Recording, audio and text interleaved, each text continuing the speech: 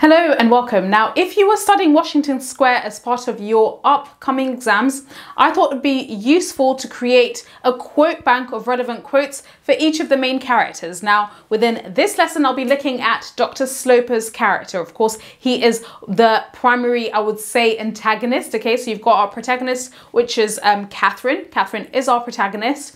And our two principal antagonists or villains are, of course, Dr. Sloper, her father, but of course, Morris Townsend too, okay? Now remember that Dr. Sloper is an esteemed physician. He's a doctor, and especially a doctor in 1800s New York society who was very well placed and very wealthy. And he functions a lot of times as the gatekeeper in upper class elite society. And he constantly tries to cast Morris out of this elite society because he sees through his mercenary intentions, but also he doesn't see him as a gentleman, okay, because he's not rich enough as he squandered his money. But also when we consider Dr. Sloper's character, he's often quite cruel to his daughter. He actually enjoys being quite mean and very controlling of her, and he punishes her lack of submission to his iron will against the marriage or the engagement between her and Morris Townsend. So he's quite cruel to his daughter, and he often punishes her and even spitefully disinherits her towards the end of the story when he's quite old, he's quite ill, and she doesn't give him a definitive promise that she will never marry Morris Townsend. So he's a very, very incredibly dislikable character, okay?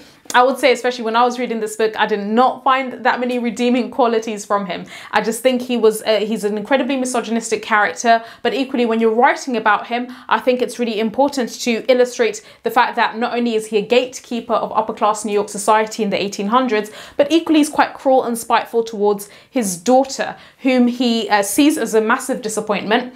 He also maybe perhaps dislikes her because she was the cause of his wife's death as well, okay? So the first quotation, and also the language analysis you can do with each quotation and the structural analysis you can do, is of course when we realize he actually had a first love, which was Catherine's mother. So the novel tells us he had married, ellipsis, for love, okay? And of course the alliteration and he had illustrates that Dr. Sloper actually didn't have a heart that was made of stone.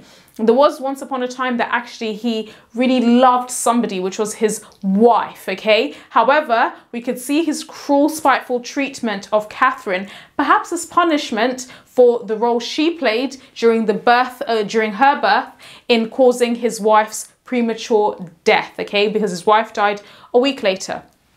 However, we know that his wife was, of course, also very wealthy. So he married into elite society. He himself is wealthy, but he also married a woman who was quite wealthy. In fact, Catherine stands to inherit her mother's inheritance, which is substantial. And she can even live off that without even her dad's inheritance, okay?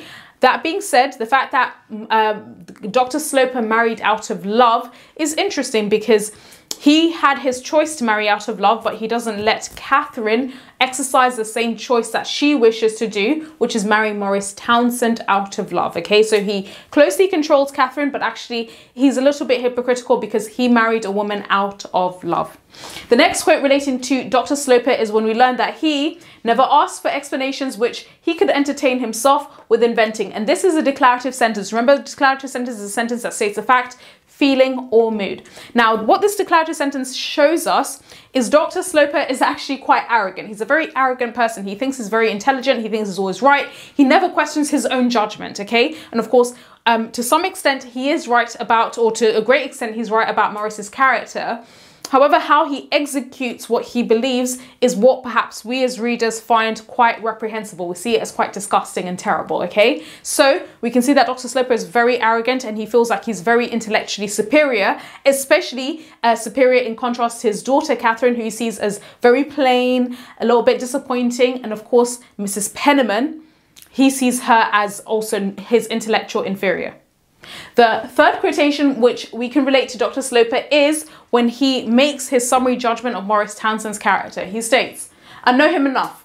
I have my impression of him." And of course here we've got repetition of the pronoun him. Here we can see that Dr. Sloper is the gatekeeper. He functions or acts as the gatekeeper of upper class society. He has judged Morris as not being part of the crop of upper class men, and hence he has decided to completely, stonewall him. He's refused him any access into the Sloper household. He also has totally and adamantly refused the engagement. He's totally disapproved of him, okay? So we can see here that class is incredibly important to Dr. Sloper, who Catherine marries, and his status in society is incredibly important to him.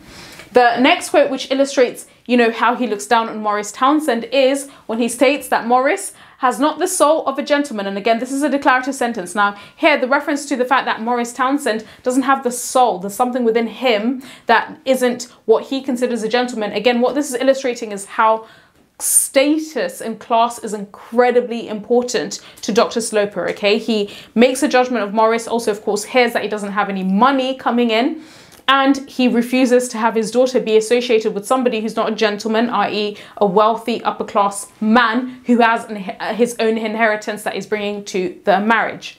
The next quotation that illustrates just how cruel Dr. Sloper is towards his daughter is when he states, or when we learn, no young man from his perspective, ellipsis, so no young man, ellipsis, will ever be in love with Catherine. And of course here, the notion that no young man will ever be is hyperbole, over exaggeration. Now what this is illustrating is Dr. Sloper thinks his daughter is actually very plain, maybe even ugly. And we can see here that one of the reasons why he totally objects to Maurice marrying Catherine and why he's so suspicious is because Maurice is so handsome and Catherine is just so plain. He really looks down on his daughter and he sees her and views her with disdain, okay? And this is illustrated especially through this hyperbole.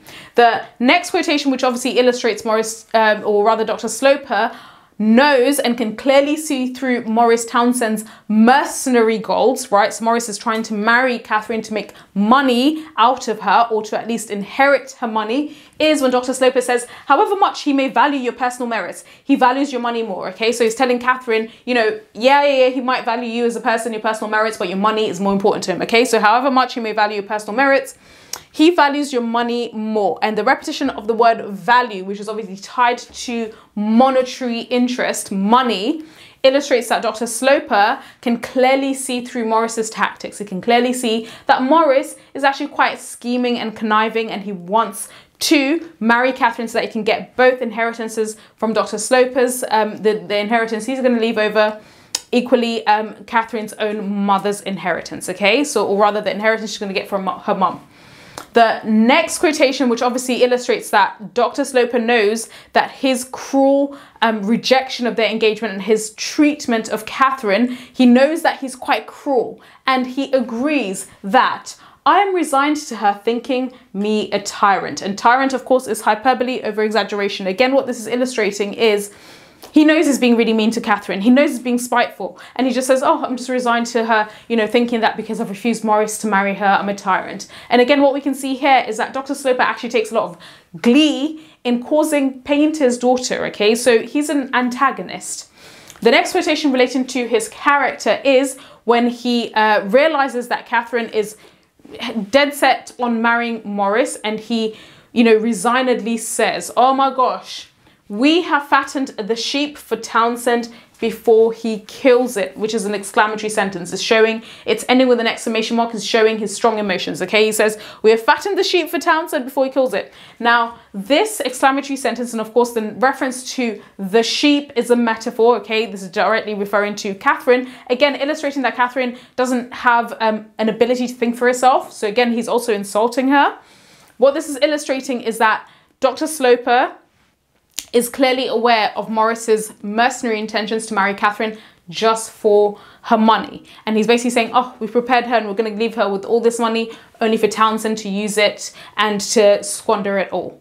The next quotation, the final quotation, which illustrates just how spiteful he is in his treatment of his daughter, is when we learn her father, which is of course Dr. Sloper, never looked at her, never spoke to her, ellipsis. He rather enjoyed having to be so disagreeable. So he literally gives Catherine the silent treatment. He doesn't look at her. He really punishes her for something that is actually a very natural feeling, just falling in love with a guy. And again, remember, as I've mentioned in the opening quotation, he married out of love, right? However, he's hypocritically punishing Catherine for falling in love with another man, okay?